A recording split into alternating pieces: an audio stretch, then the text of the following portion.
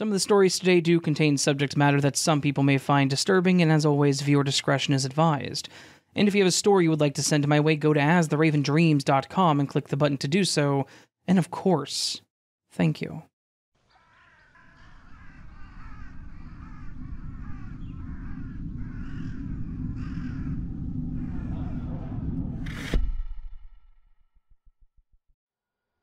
So, I've been listening to scary story channels for ages, and I've always been a skeptical believer in all the stories.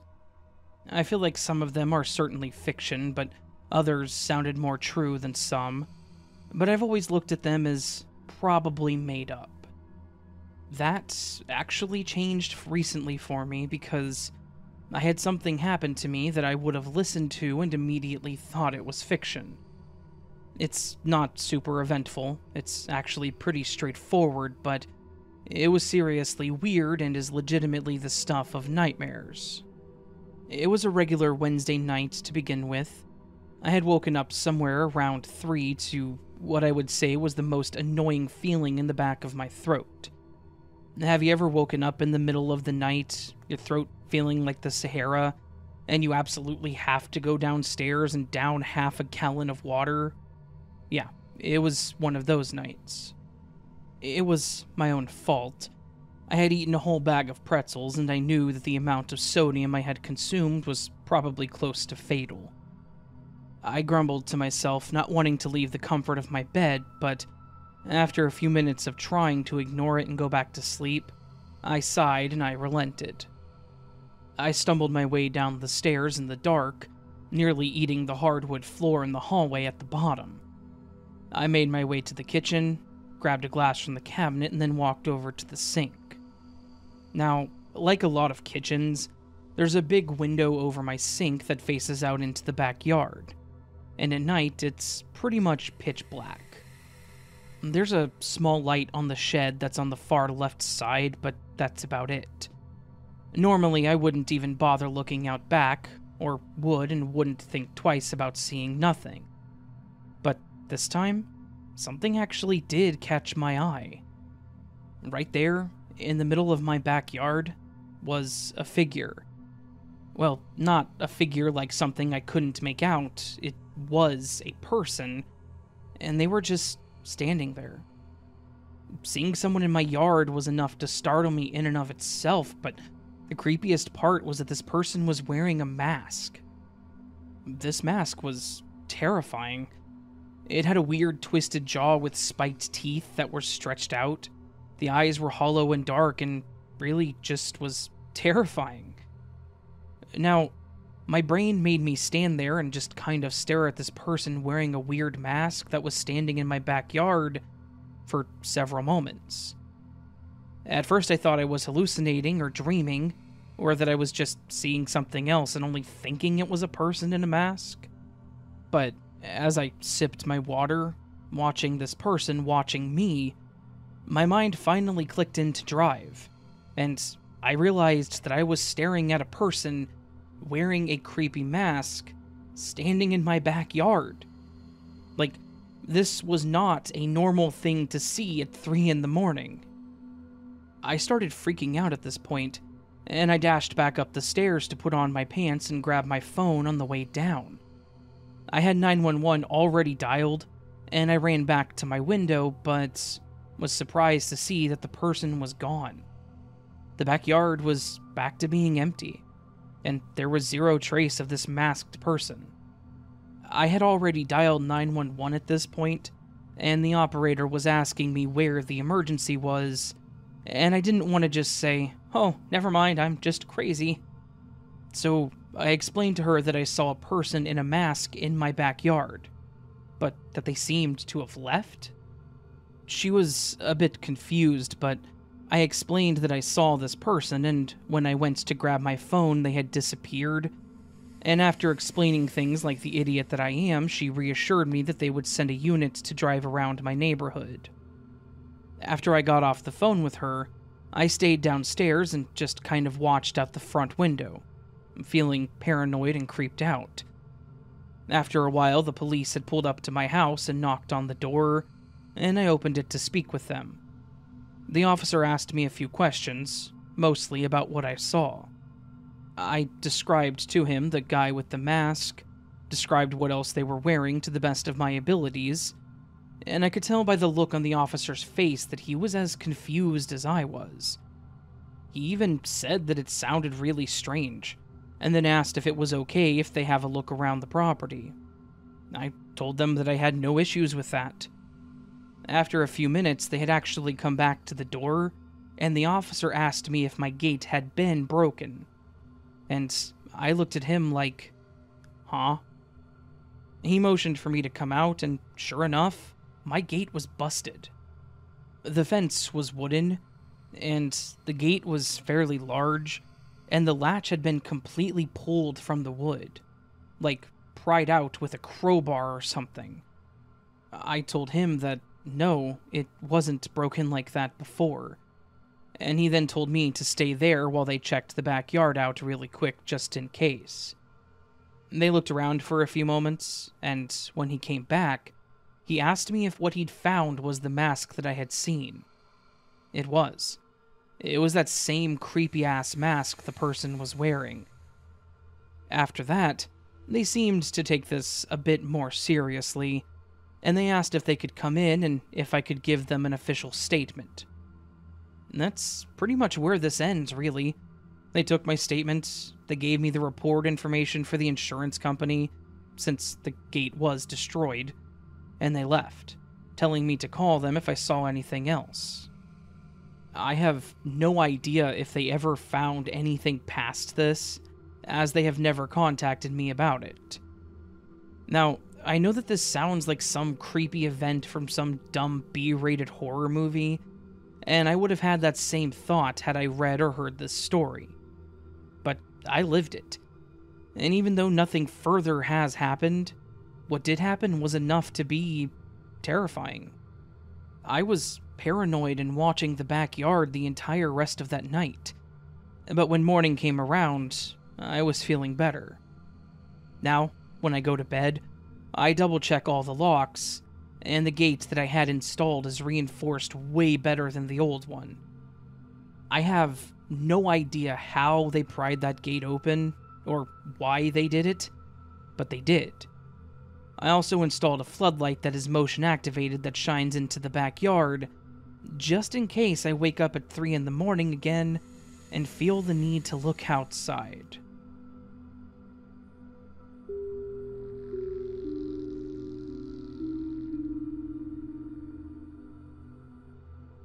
First, thank you, Raven, for all of your content. I binge episodes while working my corporate job. Well, I would like to say thank you, Samantha, for sending me the story, and for the kind words. I've been enamored with the paranormal since a very young age. I wanted to be a paranormal investigator when I was a young child, but I went the corporate route instead. The story begins in 2008. My father's younger sister at the time, 39, passed away. Through the years of her young life, she had lived what they call fast and very hard. She was mixed up with drugs and alcohol, among other things. Because of the abuse to her body, she developed some illnesses. She knew that she would not live to be an old woman. She had 2 young daughters, who she asked my parents to take in if and when anything ever happened to her. This was a constant thought for her, and she would call my dad often to remind him about the girls.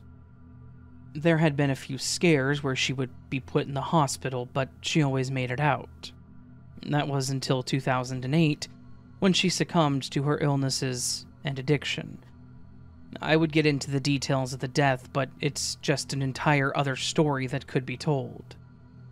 Fast forward to a few months later, the girls lived with my family and things were starting to become normal. One day, my mom, my sister, 4 at the time, and I were watching TV. The way the living room was set up, the chair I was on was in front of the couch. The couch is where my mom and my sister were sitting. I was casually watching whatever program it was when I heard someone say my name. I replied to my mom with, "What?" She said that she didn't say anything. I was so confused because I was sure that I heard my name. I shrugged it off.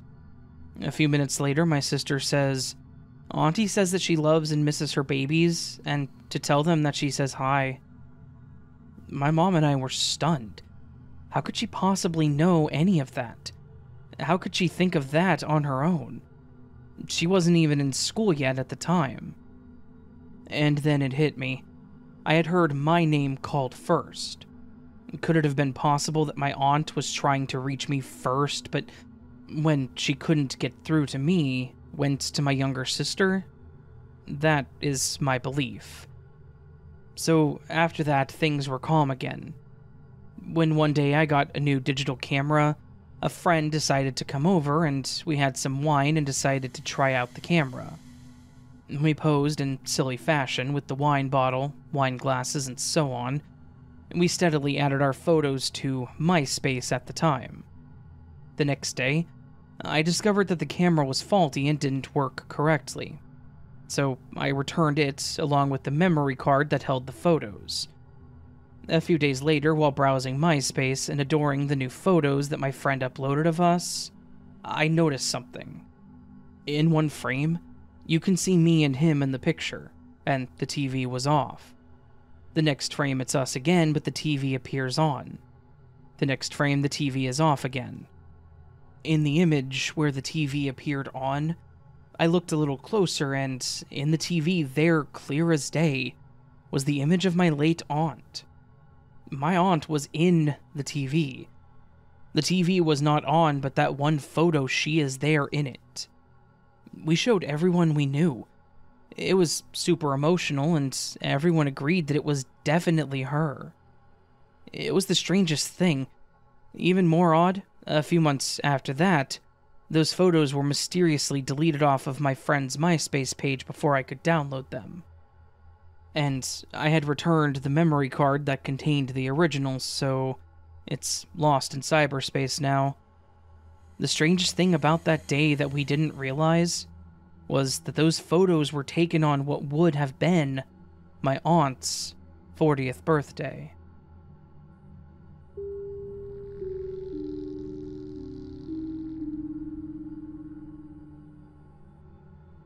For context, I am now a 45-year-old man living in a Baltimore suburb.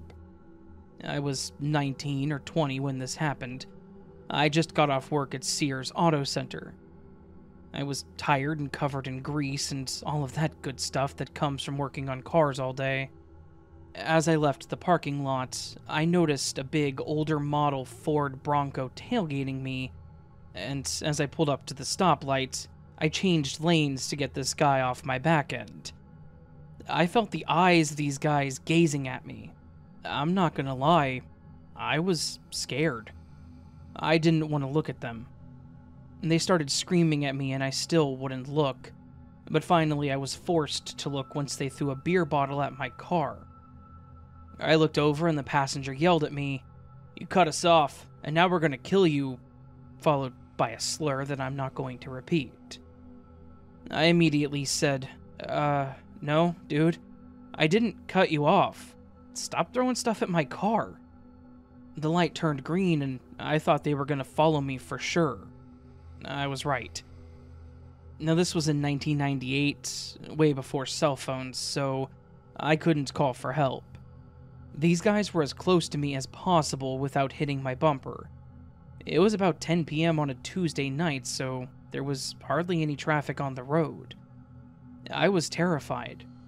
I did, however, have my softball gear in the car, and I pulled my aluminum bat close to me in case I needed it. These guys seriously wanted to hurt me, and I didn't want them to follow me to my house, so I desperately tried to lose them. Their truck was huge and I couldn't outrun them in my '89 Sundance. I wanted to drive to the police station hoping these guys would just figure out what I was doing and get lost quickly. However, I did have an ounce of weed on me, so I couldn't risk getting arrested again for weed. I decided the only thing I could do was call their bluff. If they wanted it, they were gonna get it. I could hear them screaming and throwing stuff at my car for what seemed to be forever, but It was probably more like 7 minutes. They kept calling me the slur. I guess that was their go-to insult. Now, I'm not a huge guy, but I'm not scrawny either. I clutched my bat tight to my body as I drove, thinking about the best place to stop and just get this over with. I pulled into a small cemetery that backs to some woods.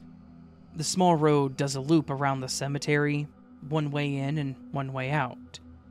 They kept screaming, "We're gonna get you, slur," and laughing uncontrollably.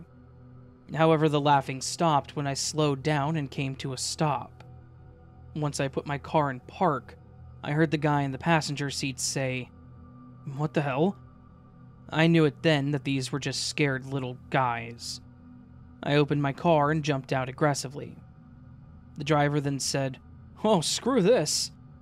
Since I was blocking the small single-lane road, the only way out for them was to navigate in reverse in this really big truck. They had to reverse slowly so as to not hit anything. I walked them down as they reversed out. I said, "Where are you guys going? I thought you were going to kill me." The passenger all of a sudden said with a shaky voice, "We thought that you were someone else. Sorry." I then took my bat and smashed one of the headlights of the truck. They were both screaming in terror, and I'm not sad to say that it gave me a rush. They finally made it out, and it was over. The next day I had to work again. It was about 11 a.m., and I got the work order for a headlight repair on a Ford Bronco. Yep, it's a small world. This event changed my life and how I live it. I've never backed down from anyone, and this moment molded me.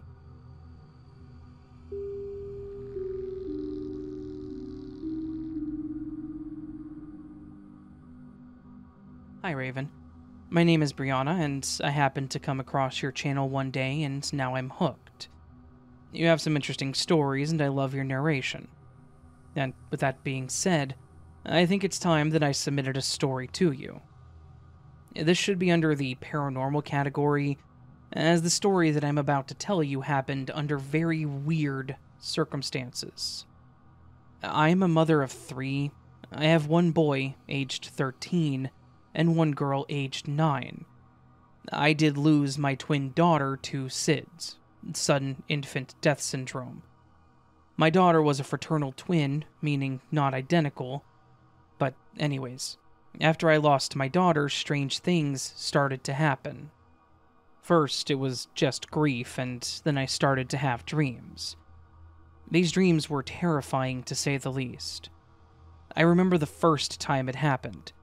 My little girl was 9 months old, and her sister passed at 3 months old, so a couple of months after I had lost her, I would go to sleep and wake up in the middle of the night, and it always seemed to be 3 a.m. I couldn't move or breathe, but I could see and hear everything around me. It is the scariest thing I have ever been through, just not being able to breathe. I was stuck to my bed and I couldn't move a muscle to even try to get out of whatever thing or dream I was in. I started to fear sleep because, of course, I didn't want to go through that again. I did eventually sleep, and this one started off as a strange dream of me and my baby daughter, whom I lost, walking through the clouds. It was very calm and beautiful. I felt nothing but love and her energy. But then, out of nowhere, I felt a dark presence, and all of a sudden, I have both daughters and we're running away from it. Then, out of nowhere, I ran into a closet to hide my girls. I have no clue how I ended up there. I just remember in my dream that it was the only thing in the sky. This creature was evil. I could feel its intent, and it was not good. To give you an idea of what the creature looked like, it was just all black and menacing. It was this evil, dark figure that was trying to take my babies. Once I entered the random closet, I couldn't breathe. I woke up, and I was under another sleep paralysis episode. Once I was able to move and breathe again, it felt like my chest was going to explode. That, to this day, scares the crap out of me, because it was about my baby that I loved and lost. I sometimes wonder if I'm going through her last moments on Earth before she passed away. But the entity came back one more time, and it was angry. Maybe because I got away from it with my girls, I don't know, but I do remember that it wanted my kids. I remember I had a few months where I thought I had finally gotten away from whatever it was that was haunting me at night. I remember falling asleep, and at 3 a.m. I was woken to a strange smell and noise that I can't even begin to describe because it was so high-pitched. I was alone in my bed and I couldn't move or breathe, but I could hear, see, and smell. And it was scary. I felt it on the right side of my bed, and it wasn't even 3 feet tall. I felt on the ground near me, and it had this evil hatred towards me. I was so afraid. I tried to breathe, but I couldn't, and I thought I was going to die. I started to pray, and after what felt like an eternity, I was able to move and breathe, and the figure was gone. I searched online, and the only possible thing that I can come up with is sleep paralysis. I've had maybe 1 or 2 more over the past 9 years, but that figure is gone. I can now finally sleep good, but Raven, that is hands down the most terrifying paranormal event I have ever gone through. I feel like my baby is protecting me and her sister, and also her brother. And I believe that is why the entity has not come back since that faithful night.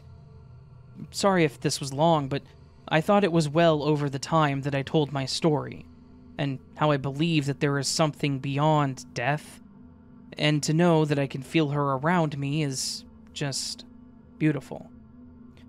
I also have a glitch that I'll post soon, but I need to recover from reliving this event first. Let's just say that I believe as a child I was somehow glitched into another timeline, and leave it at that for now. And thank you, Raven. I love your channel, and congrats on the 20k. Well, thank you, Bree. I appreciate that.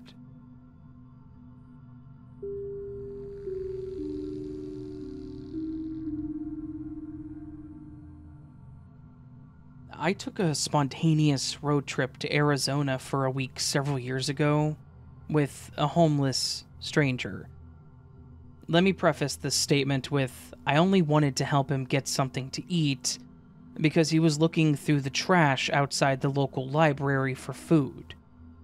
I should have just given him his requested meal, large french fry and a large chocolate shake from McDonald's. I was originally going to get him a Subway, but he didn't want to eat that. Anyway, he was super scrawny and was wearing a Jamaican-looking beanie, but he was as white as could be. For some odd reason, I was inclined to see where he lived, because he made it sound like maybe he wasn't homeless. I drove him to where he laid his head, which was an empty dirt field next to some trailer homes with a fence. I don't know what happened, but he kept telling me these stories about how something bad was going to happen in California. I really just thought that it sounded delusional, but I went along with him anyway. I ended up burning my battery out that night, but I think it was drained supernaturally, somehow. I say this because a giant chunk of dirt or rock flew out of nowhere and hit my car. Pat, which was his name, asked if I had a dead brother, which I did. He told me that he was evil and that he had caused that. I was so confused. He then proceeded to tell me that my parents wanted to murder me and that they weren't my real parents. I don't know why, but I knew this wasn't the case, even though I hated my parents' craziness at times. I can't explain why, but he convinced me to leave to Arizona from California, which I did. I really don't know why. I told him I wanted to get some things in my check first, but he wouldn't let me. This guy seemed to possess some sort of mind control over me, as if my good judgment was overridden by paranoia. And I wasn't under the influence of anything. I never drove that long without stopping in my life. I didn't call my parents to tell them where I was leaving to, and they ended up putting out basically an APB on me. It was like I was an adult being kidnapped without force, but under duress due to mind control. In the week I was gone, I fasted the entire time, except for some fruits and a protein bar that I found in the trash, and I slept in my car. It was probably Tempe, Arizona, but for whatever reason he was trying to get to Phoenix. There was a school there, a school of culinary arts / cordon bleu. On the night that I was found, in my vehicle by the police, I was parked next to what appeared to be an abandoned train station, next to a railway. The scary part about this was that it was also next to a vehicle bridge, running almost parallel to the train tracks, upping the creepy factor. The kicker, and an ominous sign for alarm, was that there was actually a train running. And I remember that on one of the cars there was an Illuminati pyramid with an all-seeing eye graffitied. As soon as the police arrived, there was a female officer that spoke to me as the male arrested the man in the passenger side. I told her that I felt that I was under mind control and that I didn't know this guy. But he swore that I was his girlfriend. Apparently, he had a warrant for possession of meth. Once he was accosted, they told me to go to the Albertsons just down the street to throw away all of his nasty items in the dumpster. He had dirty blankets crammed in my trunk, as well as one of those New Testament Bibles. A part of me was still in shock over the whole situation, and nervous to think of what may have happened to me. I left out a major detail that creeped me out so much, and that's the fact that this guy kept talking to someone that I couldn't see, as if he were on an invisible Bluetooth. The weird thing is, the person he was talking to was named Heather, which is my name. He was actually yelling at her and demanding for help. It was very confusing, and I don't know if this guy was fully human. Maybe he was some kind of alien hybrid. I don't know. Either way, I was happy to be safe, and I never set foot in that library again.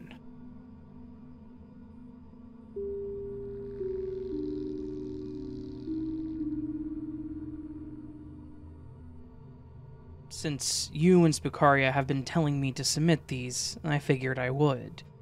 I don't remember which direction these two go in, so I'm just going off which one I remember first. Story 1. So my grandma had a house filled with my grandpa's 10-ish cats. She slept in the basement bedroom with her cat Kiwi. Also, she made sure that no other cat would get in, so when I saw a cat's tail pass by the couch, I was shocked. Also, 2 things to remember. 1, Grandma wasn't in the room, and 2, the tail was an orange tail. Kiwi was a gray cat. At the time, the only orange cat was named after one of her kids. Also, I should mention that I tried to look for the cat after it passed the couch, and the cat wasn't there. When Grandma came into the room, I asked about the cat, the one named after her kid, which she then told me it had died. Story 2. So this one happened in my old apartment. I had just woken up and was seeing, or more accurately hearing, if my mom was up. But whilst I'm doing this, I see my mom run into my room, go over to my bedside table, and do something with my phone. I logically say hello, and as I say it, she slowly vanished. Story 3. So this was in the same bedroom as in Story 2. I was digging through my toy box and I found my old Hobbs, which is a stuffed tiger who looks like Hobbs from Calvin and Hobbes. He's deemed old due to being my first of those plushes, and when I pulled him out, I was scared. I have no clue why, but I knew that I didn't want it in my room, so he went into the dirty clothes. Into, not on top. When I was walking into my mom's room, I had this weird feeling, so I turned around to see him atop the clothes. Not where I had put him. It wasn't that crazy since I did find out my mom moved it, but that feeling was the scary part.